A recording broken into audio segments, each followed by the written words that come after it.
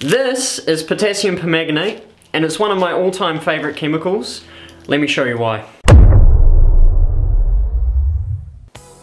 Now, farmers use potassium permanganate to treat their water and sterilise it. As a survivalist in the wild, we can use potassium permanganate to do the exact same thing. All you want to do is grab your knife and get literally 2 to 3 crystals onto the end of it. See, this amount that I've got on the end here, that is too much. This is probably enough to sterilise the water. Now all I need to do is take the end of my knife with the crystals on it and put it into the water. Now potassium permanganate is a salt, so if you put too much in, it can be harmful. And you can see now how the potassium permanganate is turning the water a light pinkish colour. You can see at the bottom the crystals are dissolving. I want to keep stirring. So theoretically this water should be sterile now. Tastes pretty good to me. Let me show you some other cool uses for potassium permanganate. Simply by adding more crystals to the water,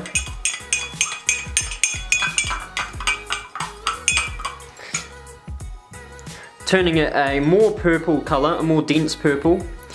This, if you poured it over athlete's foot or other fungal infections, will help cure or heal them. A small amount of potassium permanganate will kill all the germs in the water. A large amount like this turns potassium permanganate into an antiseptic. So if you get a cut or a graze in the bush, just pour this over that and it will act exactly like an antiseptic, killing all the germs around that wound. Also, with this kind of coloration of purple, if you pour this in the snow, if you're lost, just spell out the word SOS. Because it's so purple and visible, helicopters can see that really easily, which gives potassium permanganate a use in rescue. Alright, now comes the fun part. Mix potassium permanganate with this, which is glycerin. This is actually homemade glycerin, and you get fire. Come and have a look. So the funny thing about glycerin is that you can just mix it with nitric acid to make nitroglycerin, but at a pharmacy it costs about $5 for a bottle this size. This potassium permanganate was about $6.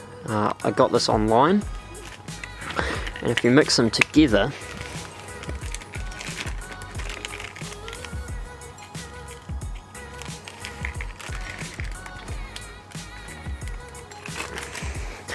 now you can do this with antifreeze as well, because that is also a glycol. If you put too much glycerin on, this doesn't really work. You need to kind of stir it up a little bit. Now, potassium permanganate can also be mixed with sugar. You need to use a lot of friction to get it to work.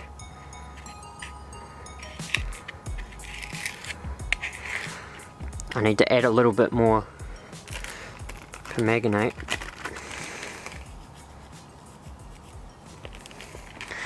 Oh, that was too much.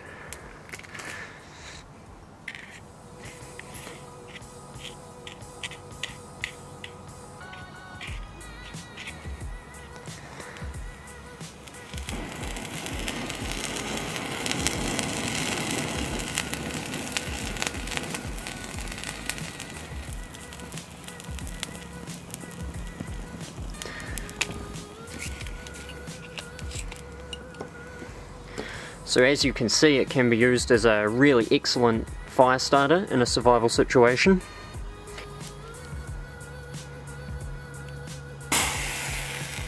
Still warm. So I hope you enjoyed the video. Remember to like if you want to see more, comment on what I should do next, and subscribe so you don't miss out. See you guys later.